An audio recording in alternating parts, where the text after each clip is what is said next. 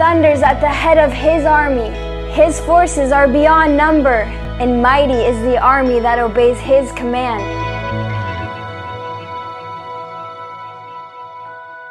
The day of the Lord is great. It is dreadful. Who can endure it? Even now, declares the Lord, return to me with all your heart, with fasting and weeping and mourning. Rend your heart and not your garments.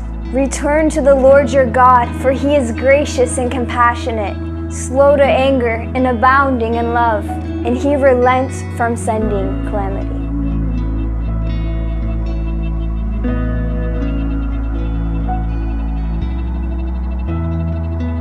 Who knows, he may turn and relent, and leave behind a blessing, grain offerings and drink offerings for the Lord your God.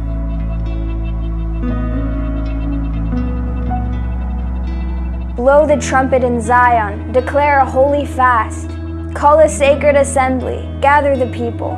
Consecrate the assembly, bring together the elders. Gather the children, those nursing at the breast. Let the bridegroom leave his room, and the bride her chamber. Let the priests who minister before the Lord weep between the portico and the altar. Let them say, spare your people, Lord.